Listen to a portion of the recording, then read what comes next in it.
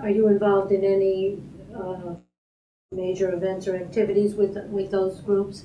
I volunteer some of my time, and I'll give money. You know, in fact, my book is one example. I don't make a penny on the book. It took me 4 years to do it, quite a few bucks, but all proceeds, every penny goes to the Marine Corps Scholarship Foundation for children of deceased Marines for their education. And I had a hard time. I wanted to do something, and so I figured I'd write my book the best I could, and if it sells, if people like it, then it goes to a really good cause. JJ, what's the name of your book? Over and Out. Over and Out. When did you publish it? July 2013. Yeah, it's not that old. It was just a year old. Wow. Yeah. And what does the book talk about? Everything. But From my, you know, even that funny little story in boot camp, you know, that I love telling the guys, and I took it step by step. I tried to explain to my daughter, who has no idea what a rice patty looks like, what a rice patty feels like, and I tried to tell people, like my mom. My mom was instrumental for me to write it. Tell them, Jimmy, tell them what it was like to be with your brothers over there, you know, and that's, the book's about me, but it's about us. You know, I tried very, very hard. There's no vulgarity in it. I left out the brutality of war. I don't want that. You know, we all know what brutality of war is. I just tried to emphasize how we live together as one, watched each other's back, protected each other, cared for each other, shared with each other. And Over and Out, because I was a radio man, Over and Out, and also because I was 1 year, 6 months, and 23 days in the Marine Corps, and I was out. So I was over and out and over and out. So that's why it's called that. Great. JJ, is there anything else you'd like to add? Any other memorable experiences that we haven't talked about yet? Probably a million after I leave here. Yeah. You know, I'm sure there will. And I thought I skipped over a lot. You can go back. Well, just one little kind of funny story in boot camp that I love to tell, if you don't mind. Absolutely, go ahead. We were in boot camp, and all the Marine Corps, I guess everybody, got their little funny boot camp stories. And when I'm with a group of Marines, that always comes up because I like to listen and laugh to what happened to them, like they laugh and happened to me. But we were in boot camp, a good 3 weeks, maybe 4.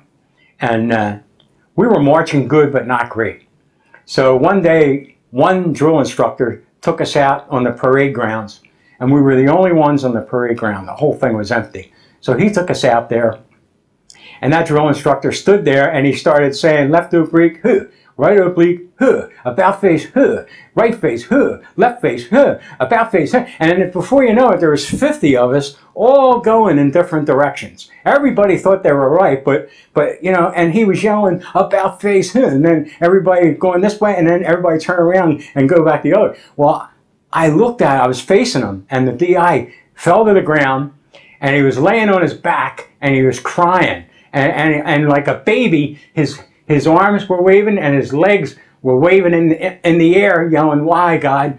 Why? Why did you give me these stupid assholes? Why?" And he was going, "Eh!" And I thought it was the funniest thing I ever saw in my life. And you can't laugh. And if he saw you laughing, so I mean, I would walk, and I walked right by him laying there. And then he said, "Stop," and he was yelling, "Stop, stop, stop, stop."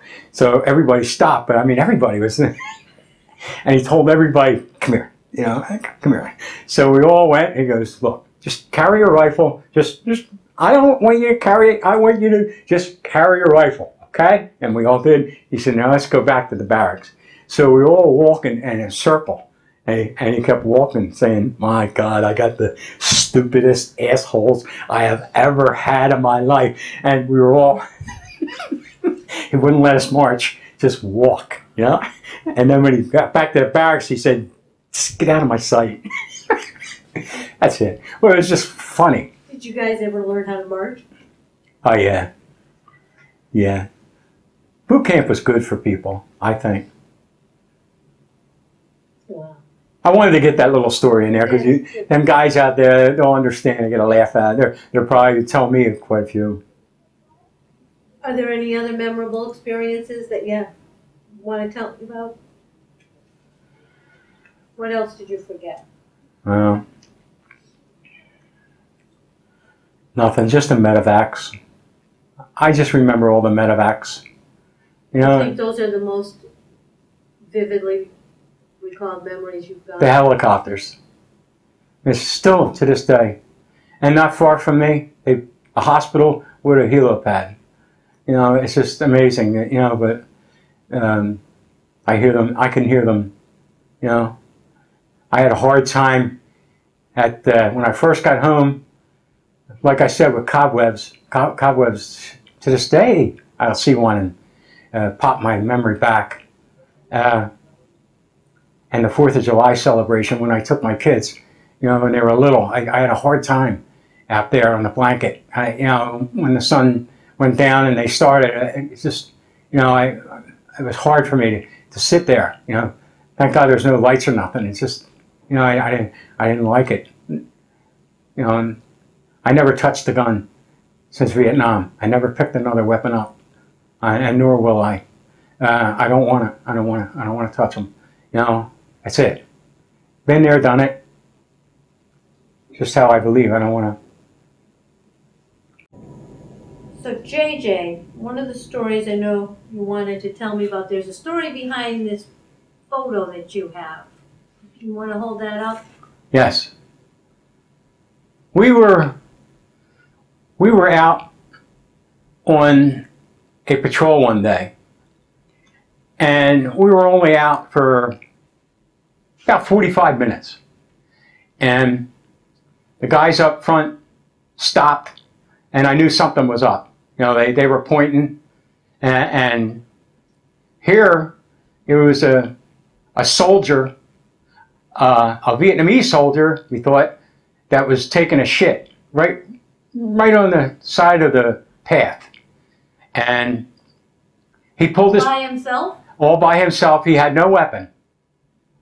And he ran. He pulled up his pants and he ran. So we chased him.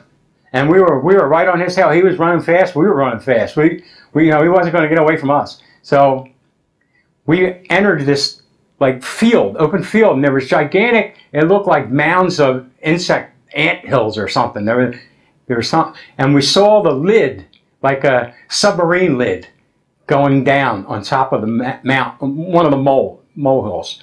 So we stopped, you know, and oh, what are we going to do? So we walked around to the molehill. I'll call it a molehill. We walked around. We encircled the molehill, and then the guys were saying, "JJ, let's frag it. Let's just throw grenades in there." And you know, we know he's in there. I saw the arm going down. You know, so I stood there. I was the squad leader at the time, and I said, "No." It was something in my heart. The way I was raised, I couldn't do it. He didn't have a weapon. He didn't shoot at us, and I thought he literally got caught with his pants down. So I thought, we'll try and take him alive. So, and the other guys, they didn't like it.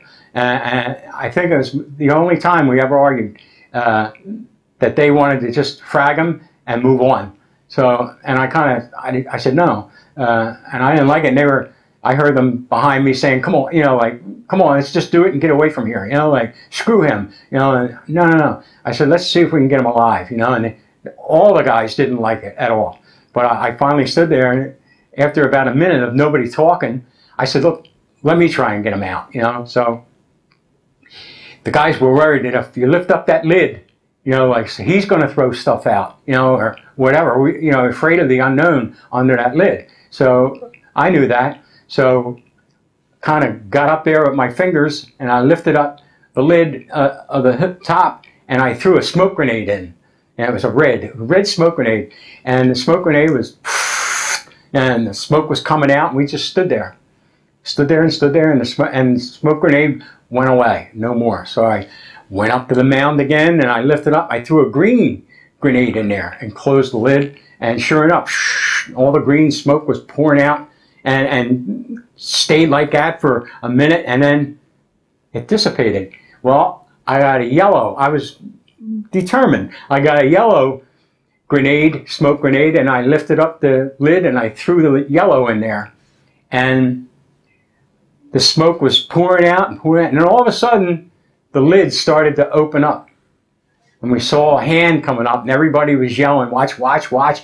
Watch his hands, watch, make sure he doesn't throw anything out. Watch, watch, there might be more in there. And so we had all our guns completely circled around him, waiting. So he came up, and he rolled down the hill, and he was coughing and gagging and couldn't breathe, and he was on his hands and knees, and he's coughing and spitting. And I remember looking at him, oh my God, he looked like a tie-dye doll. He had red and green and yellow like all over him. And I remember I picked up his chin and I was looking at his face, and we were checking for any weapons or anything explosive or anything like that. And I saw his mouth was completely covered with different colors, solid smoke. And I actually felt sorry for him.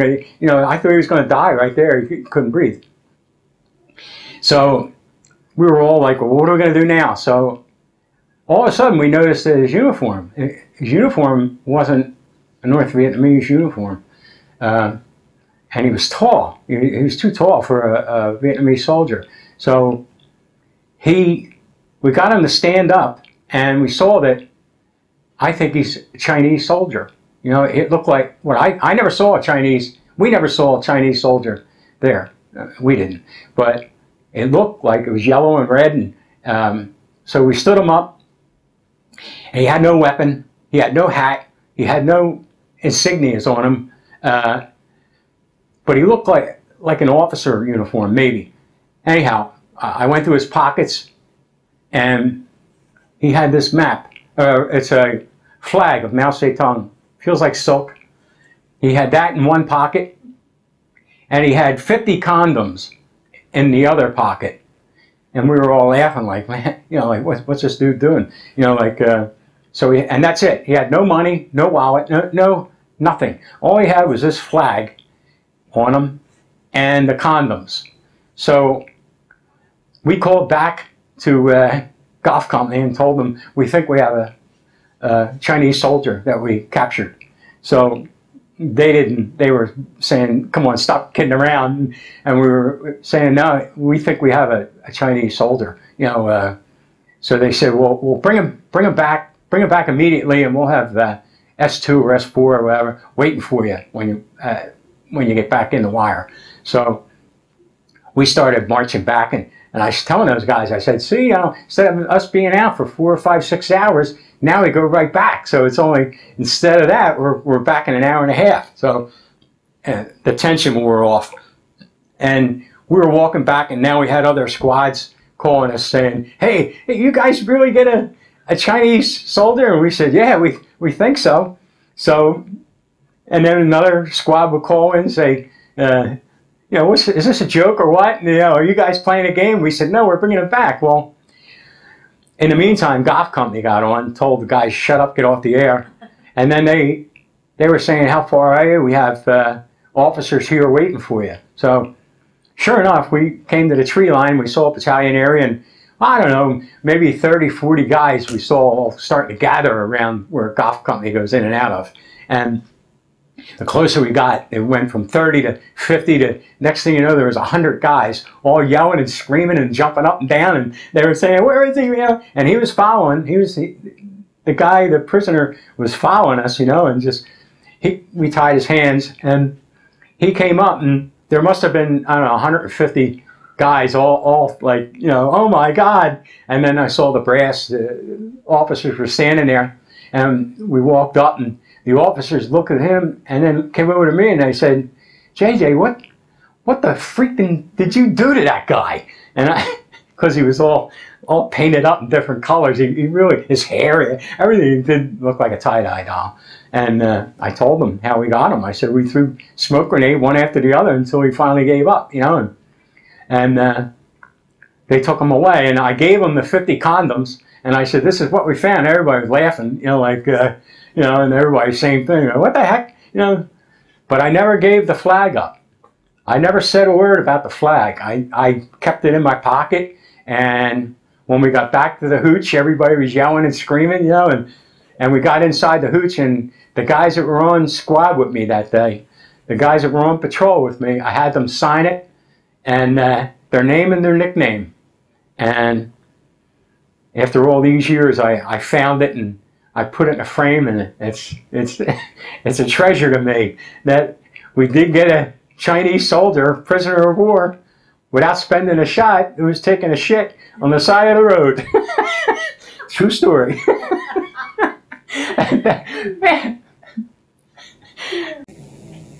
Well, JJ, I'd like to thank you for your service. It was an honor. Thank you for this interview.